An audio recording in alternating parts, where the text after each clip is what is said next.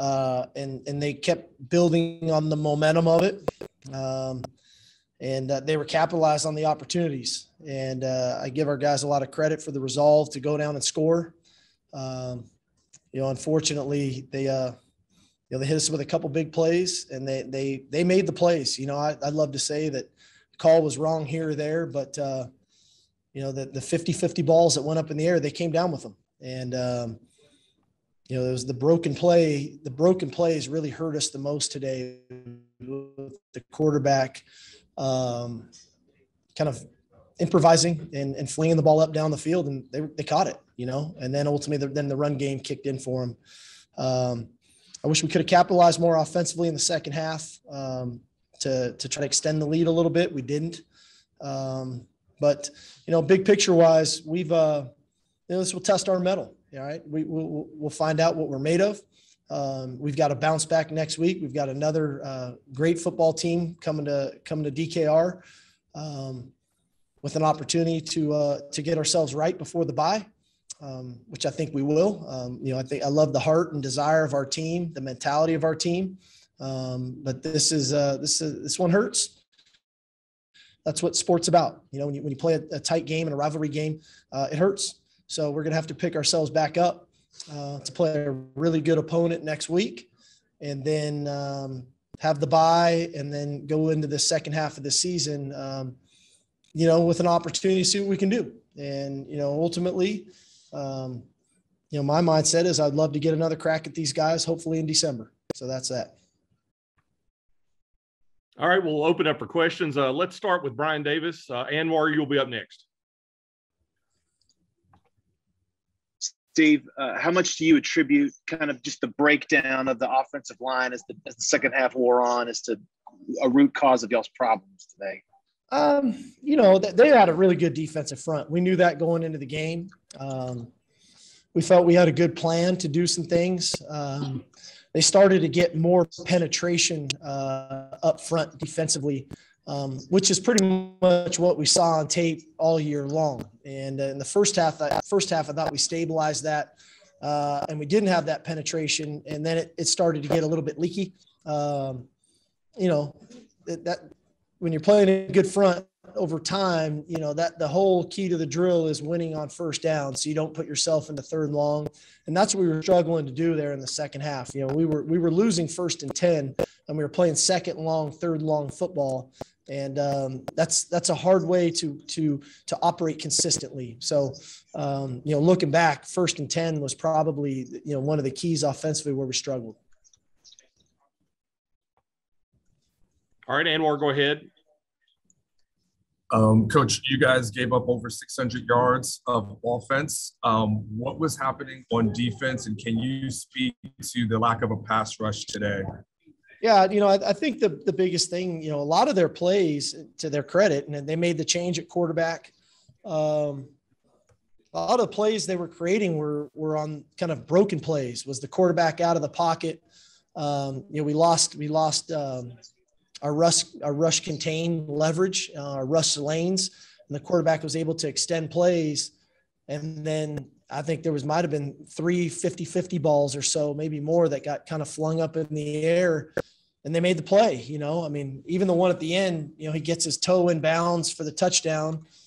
That was a big key to it. I think the other side of it is when you look at the time of possession, they had the ball for 35 minutes. They ran 81 plays. We were a little today. We only ran 61 plays and had the ball for 24 minutes. So that's a long time having those guys on the field.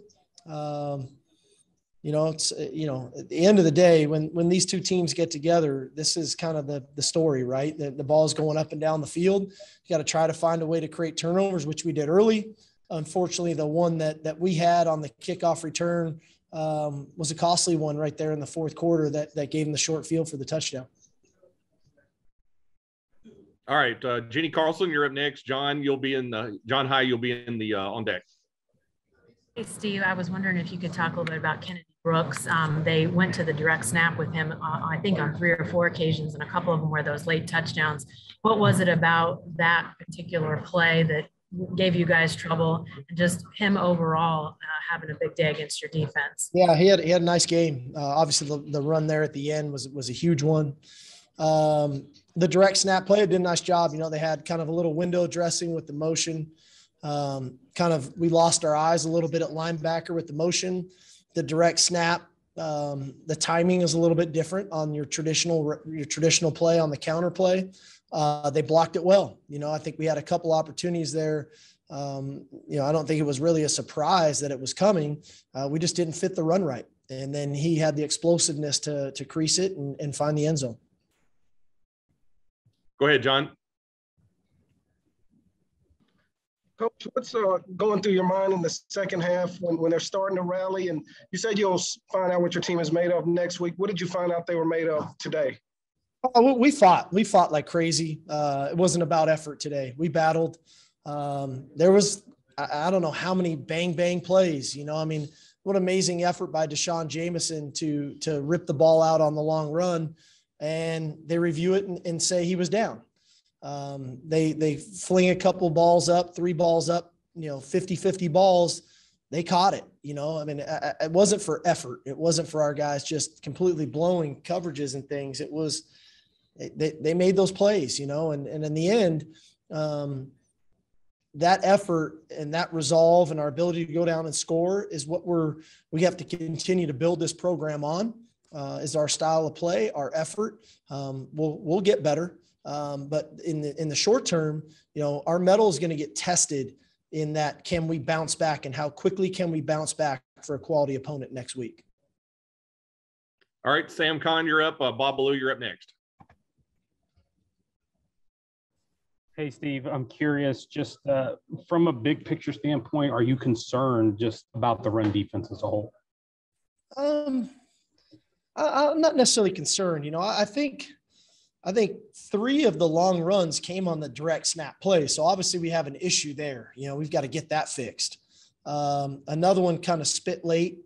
They definitely got a charge in the run game when they changed quarterbacks, and it came into a little bit more of a zone read, quarterback reading things, potential pulls. I thought that slowed us down a little bit. I thought we were playing pretty good in the run early on.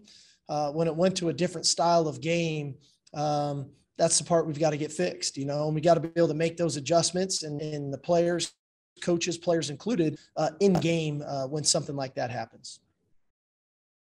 All right, Bob, go ahead. Nick Moyle, you'll be up next.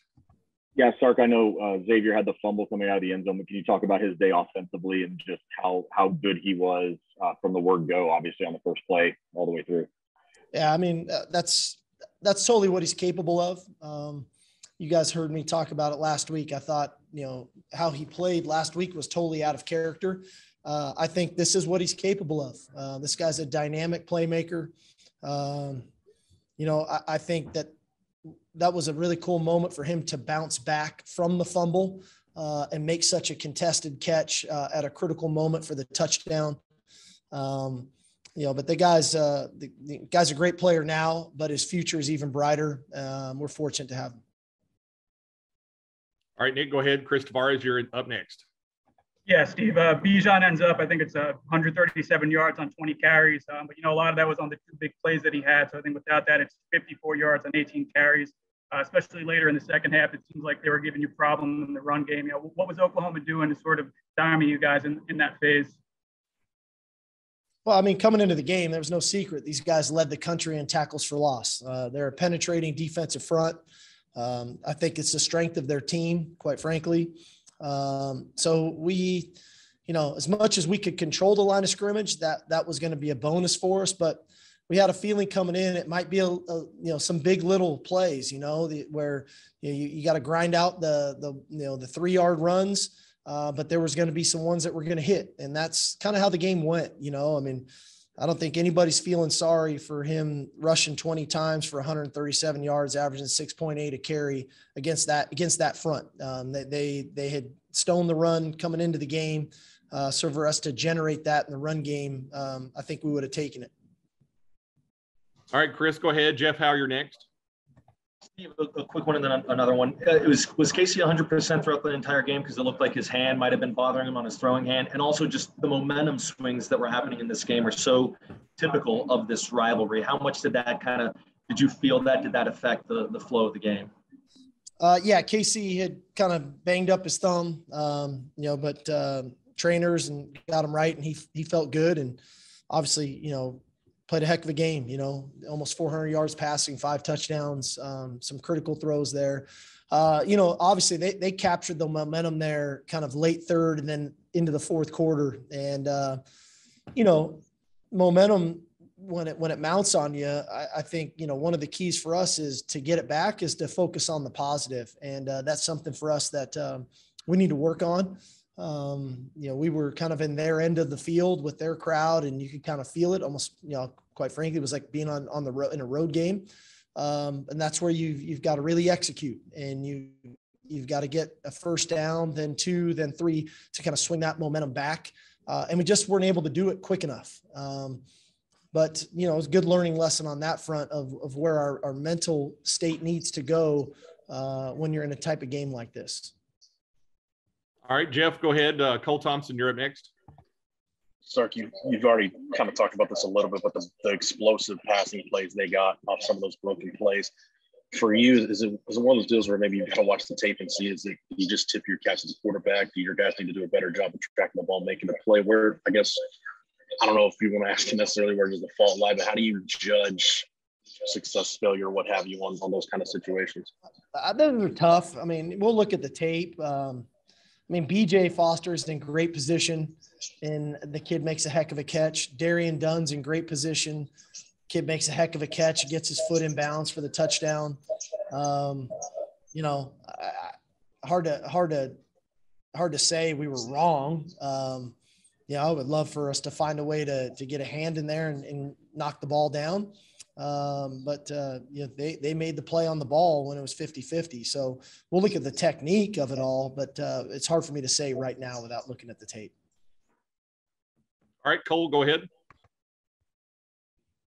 Yeah, Steve, just want to get an update on Jordan. Was it an elbow injury? Was it a shoulder injury? And then just losing him for the last 2 drives, you think that put a little bit more pressure on Casey now to have that middle of the field open? Yeah, it was a clavicle injury. So we'll assess that. Jordan, I think he provides a lot for us in the middle of the field. But I don't know if that necessarily hindered us. Marcus Washington went in the game, makes a heck of a catch there in the front pylon right there. And unfortunately his toe was out of bounds. Where their kid got their toe inbounds, our guy's toe was out of bounds. Marcus stepped up, but that's the whole idea. It's next man up, and that's why we practice the way we practice, and guys get a lot of reps.